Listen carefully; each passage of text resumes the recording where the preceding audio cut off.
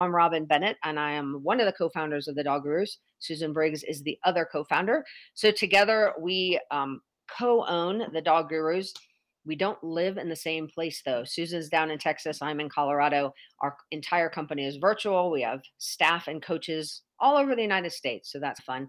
But the Dog Gurus is a pet care business and a company for pet care business consulting and staff training company. I can't talk today. We help pet care businesses launch, grow, and profit. So if you need help in any of those areas, we're happy to help you. What we're going to talk about today is marketing your pet care business. And this is a huge topic, but what we want to really focus on is ways that you can get out the message organically to the pet parents in your community.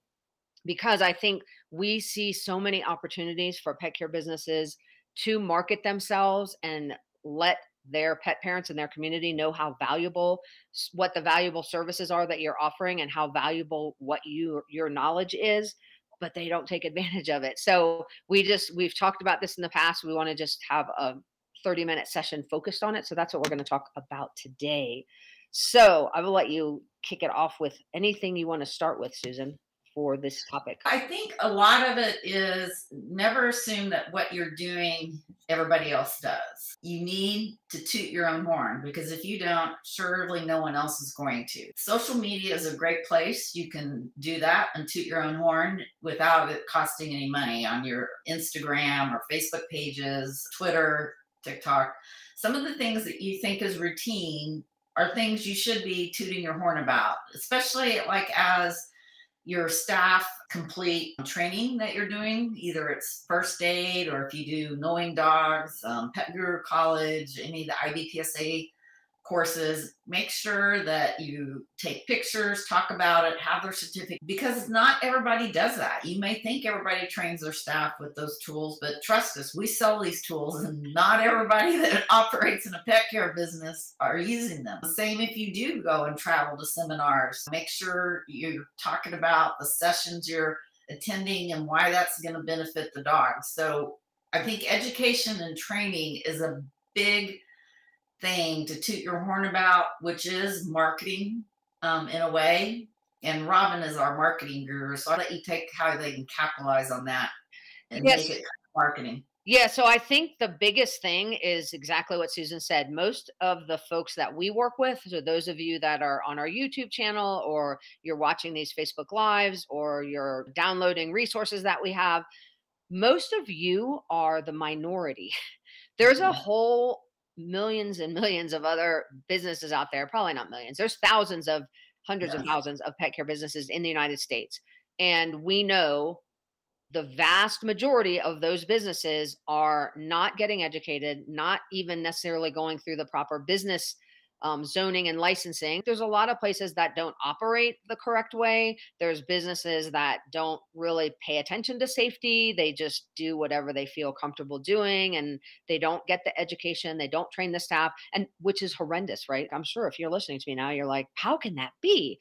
I know, I agree. How can that be? But we all know that, and Susan and I just did a webinar on this for pet parents about how to choose a pet care provider, because this is so important. This is a buyer beware industry. We all know that. But what that also means is what you guys you would never dream of just opening and not training your team. You would never dream of not doing things legally for your county or state. You just wouldn't think about those. It doesn't even dawn on you that you shouldn't go to a conference. So those things aren't normal though for a lot of the people in the pet industry. So definitely take advantage of those. Everything you do, you want to highlight that on social media. You want to and it doesn't have to be this huge post.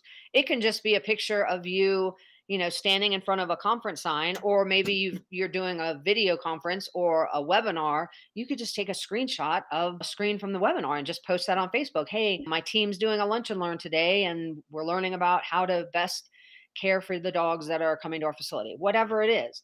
That's so easy to do, but it highlights the fact in a subtle way that you're doing something and maybe your competition isn't. So all of those things that have to do with educating your staff, whatever education process you're using, whatever lunch and learns you do. We've seen really good Facebook posts of a picture of the group of team members that are sitting around a table together and somebody's teaching them about first aid, or they're doing a lunch and learn. Really great first aid photos. If you bring in a CPR, somebody to do CPR training for your staff, and now you can take a couple of pictures of your staff members working with the dog, with the mannequins, the dog mannequins, to learn CPR. Great post to share. And you want to make sure that the folks that are using you or that are potentially finding you on, whether it's Facebook, Instagram, TikTok, wherever it is, that you're posting that stuff out there. It's so easy to do. Then it takes $0. It just takes somebody taking a picture or taking a quick video and posting that up there. The other thing I would say, we saw a lot of this happen right when COVID first started, and it was out of sheer desperation of needing to get the word out. But I would make this a part of your routine business. So right when COVID started and everybody changed their cleaning protocols, everybody started doing more cleaning. They were wiping down things in between visits. They were, wiping down doorknobs and changing pens out, or making sure that the dirty pens are separated from the clean pens, like all of that stuff. And a lot of people started doing drop-offs outside, contactless drop-offs. And guess what? Tons of you started videotaping that to say, hey, here's our new process. Just wanted to let you know. Do that now. Like, you don't necessarily have to show that it's a COVID protocol. Maybe it's something totally irrelevant. But my point is, any kind of behind the scenes footage of anything your team is doing, you are going to think it's super boring. But those things get a lot of engagement. So even video of, hey, we're putting together the mop buckets for this morning and getting ready to take care of all these dogs, like anything as simple as that. People love to see behind the scenes photos. Anytime that I'm doing any kind of webinar or whatever, I try to take a picture of my setup. Like, I can't show you right now because I'm obviously doing this live, but I have a ring light in front of me. I have a light behind me. I'm down in my basement. My dog is laying, at my feet. That's a really cute picture for someone to take of the whole setup. And then I can post that on social media going, hey, went live with Susan today. So any of those types of fun behind the scenes photos or videos are really good to show as well. All right. What else, Susan, can you think of that they can easily post? Educate the pet parents too is important. Yeah, I think one thing that we forget is that, especially people, if you're offering many different kinds of services, that if your client comes to you for daycare, they think of you as their daycare place. If they come to you for dog training, they think of you doing dog training.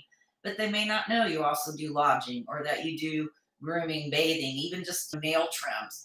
So I think on a repetitive basis, show your team from these different departments, show dogs enjoying or at least not being miserable getting their nails trimmed, and keep that top of mind, because some of you guys are busy that you're not bringing in new clients or you're capping numbers, but you can still market to existing clients to produce that or increase the revenue per pet or ticket price for the people that are coming in.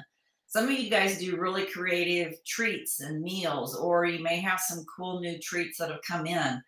Anything that you can do to share ideas of how people can spend more money with you when they are, and maybe take advantage of other services, is a great way to market to existing customers. And you're also serving them. It's not just to sell, but I can tell you, dogs have to have their nails trimmed. They need baths occasionally, even if they're not a groomed dog. So these types of things, you're providing complete service. And right now, when it's getting colder, people are busy. They don't want to necessarily do that themselves. You can save them time. Yeah, my dog's needed his nails cut for 4 weeks. Every day I go, I got to cut his nails today. And he's actually easy. It's not like he's a problem. I can cut his nails in 3 minutes, but I just am like, I got too much to do. And then I forget. And then it's the end of the day. And then I'm like, tomorrow I got to cut his nails. I've been saying that for 4 weeks. Tonight, I'm going to cut his nails tonight. But I would love to just be able to go someplace and be like, hey, I'll be back. Cut his nails while I'm gone, because it's a busy time of year. My dog also needs a bath before we have company come over. So that's another one. So if I could just drop him off, get the bath, but people don't always realize that you are offering all those services. I will never forget. I had someone come into my daycare. I started my company as a trainer. So I was a trainer for about 4 years before doing in-home training lessons. And then I got a facility because I wanted people to come to me for training. I got tired of living in my car. And once I got that facility is when I also added daycare. So now I've had daycare for 2 years. I've been now training for 6 years. This was a long time ago. I'll never forget the day someone walked in, a daycare client walked into my daycare and said, "Now listen, I've been training 6 years. So this just hurt my feelings." But anyway, been doing daycare for 2, training for 6. This daycare client walks in and goes, "I just signed up Fifi for this training class." Like she said that to my face, like it wasn't hurtful. And then I realized I was like, oh, because that felt really rude that she just said that to me when I offer training. And so I said something along the lines that was nice. I didn't say anything snarky. I was just, oh, that's great. We have training here. She had no idea. And I was, of course, how can you have no idea that I do training? Especially since that's what I had done the most of. It was really weird. But when I used to market, because I didn't have this never ending pot of money to market, I did tend to market I would like alternate for a period of time. I would only market daycare. And then for a period of time, I would only market training. And I wasn't very, like in hindsight, I wasn't very tactical about how I did that. And so I could go for a couple months and I might never have marketed my training at all because I was like, oh, training's doing well. I don't need to spend any money there. But then the result is that I had certain clients that didn't know I had the other service available at all. So just think if you have and I only had 2 services. I had daycare and had training. So just think if you have daycare, training, grooming, possibly things like pet sitting or dog walking, you might have photography services. Like there's a whole bunch of other things you might have. You have to constantly be top of mind and make sure that people know you offer those other services. The good news is that person did come to my training classes. Oh, yeah. See, that's the moral of the story. You have to tell people and let them know what you do. And right now, you may be focused that the holidays are here and you're busy and you don't need new business. But we know from experience that a lot of pet care centers, once New Year's Day comes and those lodging dogs go home, that January and February can be slow, especially for lodging. So if you need to make up revenue from lodging, then now is the time to think about what could you be promoting in January and February from your other services, or create some new bundles or packages. Now's the time to get those created so that you're ready to go out with them right after the new year and lodging dips down. Yeah, and I will say this is a pet peeve of mine and Susan's. You did a much better job of not being irritated about it. But I do get frustrated with in our industry every single year. I just heard this 2 days ago. Every single year, people are like, we do so well. Thanksgiving is great. Christmas is great. And then January, it's just a slow time. Everybody just says that. Everybody in our industry is just, if you do daycare and boarding, you're like, we're not going to make any money in January. That I want to rip my hair out, honestly, because we know that if January is going to be slow, and 90% of the time, if you're doing daycare and training, the boarding is going to stop right after Christmas. So it is slow. But if we know that, let's plan for it. So what are you doing right now? What are your plans? Hopefully you have some. What are your plans to do something in January to generate some additional revenue so that you're not just saying, oh, January numbers are going to really be horrible. Now, if you just want to, if you don't mind that January is not busy, maybe you take like time off so that you can all go on vacation, then that's great. That's your plan. But if you're going to bemoan the fact that you don't have enough money in January, then I would be saying, let's make sure that you're building something in to generate revenue in January. So a few ideas. January, I used to do more parties than other months of the year. For my daycare dogs, especially because I could bring dogs that wouldn't necessarily come to daycare would come for a party. So planning more parties or more events or activities is a really good way. January might also be a great time to do the night out for the pet parents who have been like running around like crazy and having all of their hectic December period. And now you can offer like movie night. We'll keep your dog. You guys go to the movie. We talked a lot about those kinds of activities for COVID, where what can you do to get a client to come in and board their dog overnight with you, give them an incentive. So the incentive might be, hey, you had a stressful holiday and making food and presents and family and all that. So why don't you just take a day off and we'll keep your dog and you can go after Christmas shopping or go to the movies or wherever, depending on what your state is letting you guys do right now. But that's another really good idea to generate more revenue. Any kind of activity that brings the dogs in, you could do winter pictures. So a lot of people like to do the holiday Christmas pictures with Santa, or I just saw Dog Tired in South Carolina was doing it with the Grinch, which was really cool. But you could also do some kind of photo opportunity wintry, maybe in January, or get ready for the Super Bowl, pre-Super Bowl stuff. So things could work for generating revenue. I have an idea. A program we launched, I don't know if it was last year or 2 years ago. Trick of the month. Trick of the month. Trick of the month. Yeah. Trick of the month. That's a really good one. I didn't think of that. Yeah. So if you don't have we have a program that we collaborated with Blue Nine Pet Products to put together. Trick of the month is something you get for your business. And it's like $199. It's one-time fee. You get a year's access. Actually, you get 15 months of tricks and the videos. Your staff watches the videos so that anyone, it does not have to be a trainer. That's the beauty of Trick of the Month. You do not have to have a trainer on your staff. You get the Trick of the Month program. Each month, there's a set of videos that your team can watch so that they know how to teach the tricks. And then you charge you either upsell this. Some people have it as a membership, but you're adding an additional charge to the daycare dog's visit. And they have to come more than once. You need them to come a couple of times so that you can teach that month's trick. And so you're generating daycare revenue, plus you're generating an upsell for the trick. And then you are teaching the dog the trick. And it's a relatively easy trick to teach. And then the owner gets taught how to do that trick with their dog once the dog knows it, which is after a few visits. So that's a really good one too. And that Trick of the Month is available. If you don't know how to teach those tricks, that's what the Trick of the Month product does. It gives you those videos to help you teach it and help your team teach it. But if you've got any of your staff members who are interested in getting involved with dog training, it's a really good way to get them started and see how well they do working with those pets. Yeah, that's a really good one as well. So think about if you just have 20 dogs that come to your daycare per week, paying you $25 more to learn a trick, how much revenue would that be? I may have to get out my calculator and actually. That's a pretty decent amount of revenue though. And that's a pretty small number too. Yeah. 20 a week. So what do you want me to say? How many a week? Do 10 and $25. And then how much is that a month? That's $250. And if you did that every week, 4 weeks, that's $1,000. Yeah. Right there. And so you already paid for your $199 investment and made $800, and you've got 14 more months of tricks that you can do. Exactly. So yeah, that's a really good opportunity. The other thing I was going to say, and we always tell pet care facilities a lot of times don't realize or take it for granted, I guess I should say. They take it for granted how much that is really more than the average pet parent. Because, and here's why I say that. I'm a dog trainer. So a lot of times when I tell somebody who's not a dog trainer in a pet care facility, oh, you should talk to pet parents about XYZ, they'll go, oh, I'm not a trainer.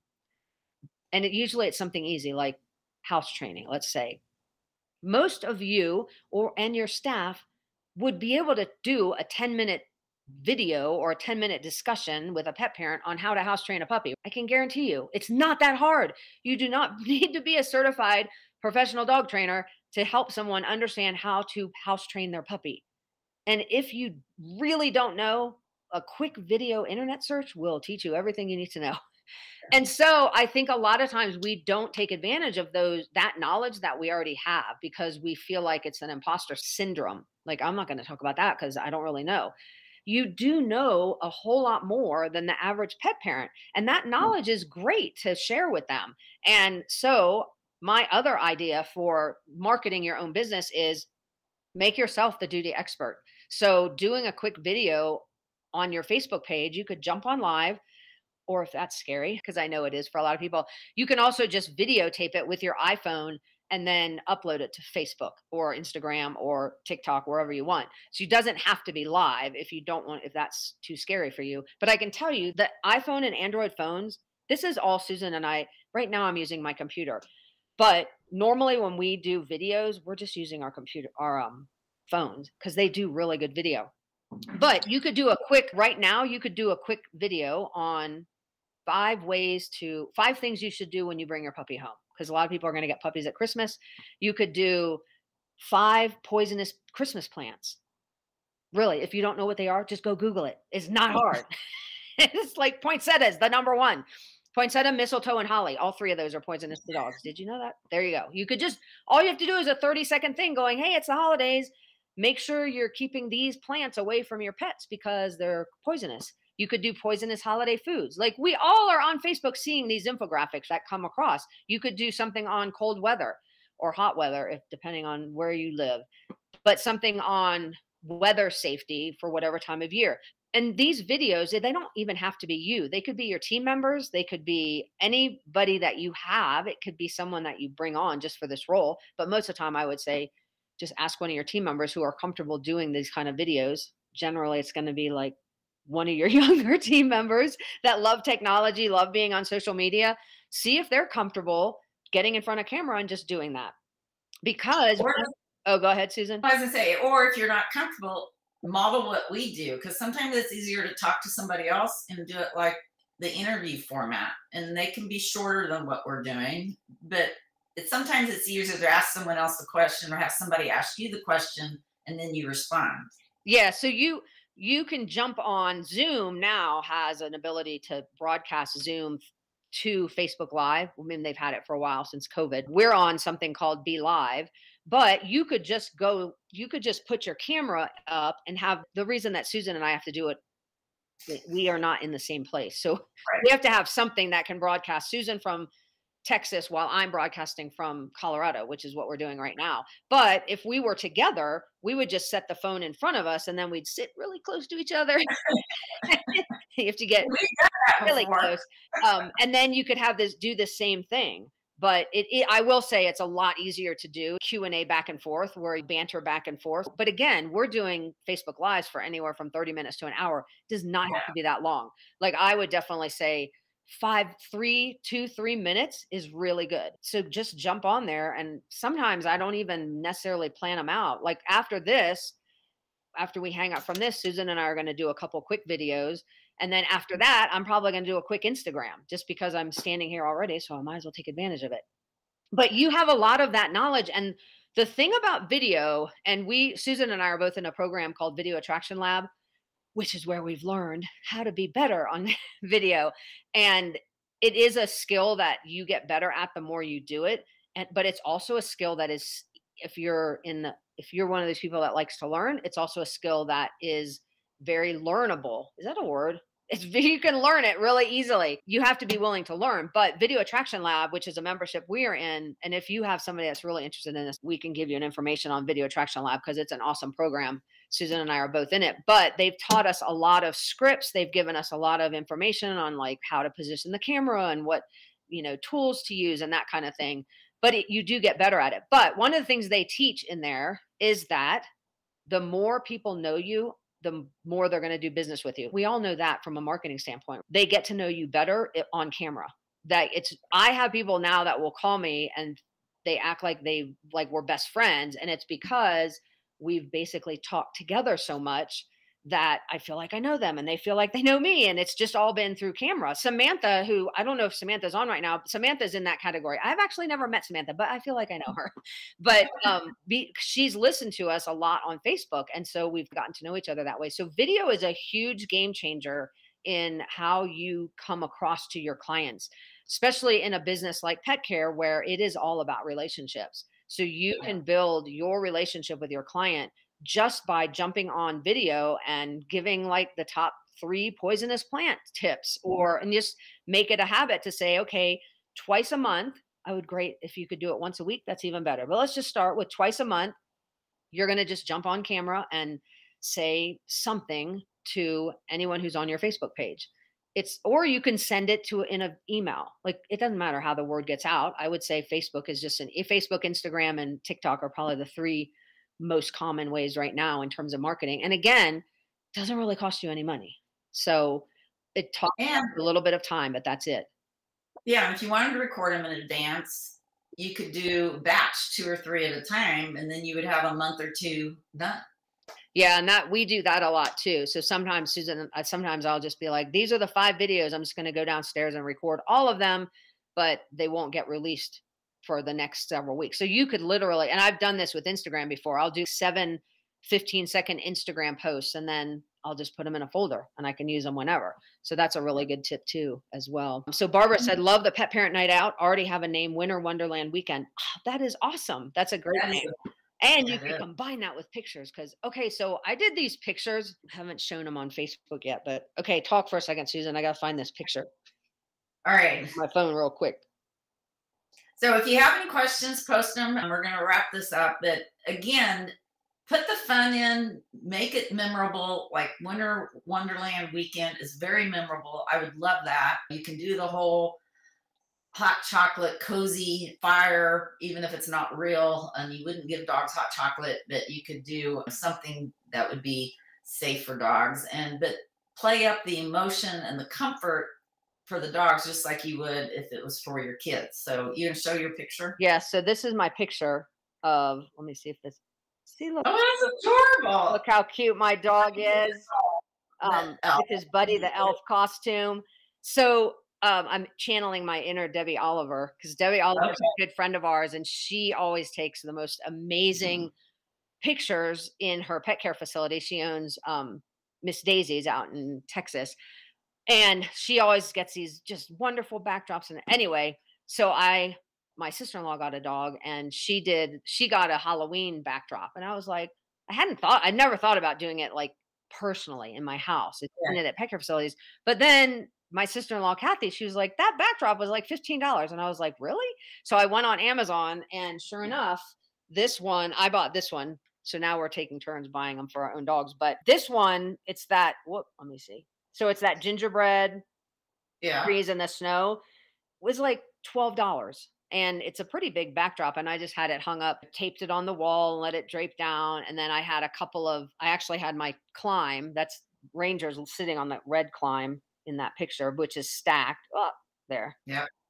But it doesn't cost that much money. And Debbie Oliver is like the master at this. If you go to her Facebook page, you'll see all kinds of amazing photos from all the years she's been doing it. But those kinds of pictures are great. And you can charge a little bit more because you're going to get some kind of photo opportunity. And this is another reason we like using the climbs in your facility, because if you have taught your dogs to get on the climbs, it makes the picture taking really easy. So having Ranger jump on the climb, he doesn't care what's behind him. He's just, I'm on the climb, because it's something he does every single time we're doing training or whatever since he was a puppy. So it's a really good, any kind of object that your dogs are used to getting on in your pet care facility, just have them get on that. So it makes picture taking really easy. But I would say the last thing is just making sure you're educating your pet parents to whatever you can think of. So do behind the scenes of what your pet care facility looks like, do highlighting the education you're giving your pet care staff and team and what you do to make sure that you have the safest, cleanest, most effective, most efficient operation and why the dogs love it there. And then obviously videos and pictures of the dogs having fun, that's probably the one thing that everybody does do. But Susan also a long time ago did some research and found that having human beings in those photos is really important too. So do you want to talk real quick about that, Susan? Yeah, absolutely. We're trained to attention and focus on images that have people in them. So it's great to have a lot of dog or cat pictures, but the best ones that will get the most attention are if you have staff members interacting with the pets. And you want the body language for staff to be happy and fun as well as the pets. And those will get more attention and engagement than just dogs alone. Yeah, have people in there too. Plus it shows that your team really cares and they enjoy engaging with pets, which is what pet parents want. They want to leave their pet with someone that really enjoys and will engage with them while they're there. Yes. And I think we just tend to never want the people in the pictures, but it really does make a difference to have those people in there, partly just from the relationship building standpoint, but also partly from the psychology of what our brains do when we see humans and dogs together. And our eye is attracted to the person there too. So don't discount that people should be in some of your photos too. And then the last thing I'll say regarding education for the pet parent, So Susan and I, for many years, especially since COVID, have been recommending that pet care facilities could generate more revenue by offering some kind of a pet parent membership that's online, that's a recurring subscription. And many people have gone to, because we also would recommend membership programs in general, whether it's grooming membership or a daycare membership or a training membership. We've talked a lot. And if you haven't seen any of those talks, you can go back to our YouTube channel and see some of the Facebook Lives we've done on generating revenue through memberships. But memberships are a big deal because you can get loyalty and you can get recurring clients and you can get recurring revenue that way. But we also recommended doing some kind of an online program where you're providing content monthly to help pet parents learn more about their dogs with all the knowledge that you guys have. But we also know that most people haven't done that because there's a whole time factor. So we have a plan to help you with this, which is going to be rolling out this month. We're actually going to be rolling out a membership program called Roughly Speaking through the Dog Gurus. And Roughly Speaking is for the pet parents. And it is going to be monthly content provided to pet parents to help them build their bond with their pet, learn about products and resources that we would recommend so that they can hopefully save their money and spend their money in the products that are proven and tested and that we know about, that are made well and that kind of thing, products as well as other services, helping them find a pet care facility, which will actually help you because we are going to be teaching them all the things that we would say to look for in a good pet care provider, which is hopefully what you guys are all doing. So they're going to hopefully go, oh, that's what my daycare does. So I'm going to a great place. And then just activities they can do with their dogs, enrichment activities, just all of those kinds of things that help a pet parent build a stronger bond with their pet. So we are going to roll this out for pet parents next week. And so you might start seeing some stuff about Roughly Speaking, but we are going to then talk to pet care facilities who might want to offer this as an add-on to what you're already doing. So in other words, you could actually become an affiliate to promote Roughly Speaking to your clients and generate revenue yourself, because we would split the revenue between the Dog Gurus and us if you did that. We just talked to somebody yesterday or the day before who said, oh, we were talking about Roughly Speaking, and that person said, I just want to add that as part of my membership. I wanted to raise my prices in my membership anyway. That just gives me an extra way to raise my price. And so I was like, oh, so that's another opportunity, is if you are looking at other things you can add as value added options to increase prices, this is another opportunity for that. And we do all the work. You are basically just providing the opportunity for that person to join the membership, and then you can benefit through revenue generated as well. So all that's coming out, that hopefully will help you as well, to help educate pet parents, make them better pet owners, make them better advocates for the dogs, which is really for us what it's all about, so that we can make lives better for dogs as well. Anything else that you want to say about that, Susan? Now, we were all over the place, but it is all marketing because what marketing is sharing your story and getting more revenue and better service out to your clients and pets. And this is all organic stuff that doesn't cost money. It costs some time, but that's worth it. And I think in today's world, that bond that you and your team have with the dogs is really important. And you want to make sure you're capitalizing on that. And videos and pictures are the best way to do that. So I just have to share Holly's statement. I don't know if you can read all of it on the screen, but she said she currently uploaded pets from the holiday photos to make a Facebook post. We have this one regular daycare pup on staff, members on a staff member's lap, kissing her chin. The owner cried tears of happiness that we treat her pup like one of her own. That's exactly what it's all about. Because we've done surveys before, and you can go out and you can Google what people's fears are in leaving their dogs in a pet care facility. Believe me, Susan and I have talked to enough pet parents as well as business owners. People are afraid to leave their dogs. And believe me, when we get stories, we just got a story across our desk the other day about a dog that was killed in a daycare because something happened that shouldn't have happened, and the dog got out and ended up in the wrong place. We've seen incidents where there have been dogs injured. Like, people hear those stories and then they get scared about leaving their dog. Most people, when we did our survey, most people think of a kennel or a pet care facility as a jail, and which is why you want to make sure that that your pet parents understand that you have comfortable furnishings and safe play areas, and that your staff is totally engaging with the dogs. It's why enrichment is so big. because they want that one-on-one attention, and they want to see their dogs having fun. Because my son took care of my dog one time and I went out of town, and then I was like so irritated that he never sent me pictures. Now I know my son loves my dog, but I still was like, I need pictures of my dog so I know my dog's okay. And so I texted him, I'm like, send me pictures. And so then he did, and it was all great. But it's weird how I wanted the picture. I wanted the picture. Don't just tell me my dog's okay. I want the picture. Or videos, even better. So your pet parents are like that. And especially when they're first coming to you and they don't know you and they haven't built that trust. So the more you can do to build that relationship, the better. And you want to show the dogs, because the dogs are having fun. If you're running a really good pet care facility, the dogs are happy to be there. And that's what you want to make sure your clients know. And you want to make sure that they understand that you're bringing all that education and value because you truly understand dogs, and you can help make their dog have a really good stay while they're on vacation or shopping or whatever they're doing. So yeah, it is all marketing. And I think that's really important just to remember, because marketing doesn't have to be this complicated, stressful thing. It can just be all about, let's make sure that pet parents know what we're doing and that what we're doing is safe and fun and happy for the dogs, and the dogs are enjoying it. Absolutely. Be authentic. Just be you. Exactly. And we are going to help you do that with Roughly Speaking. So look out for more information on that.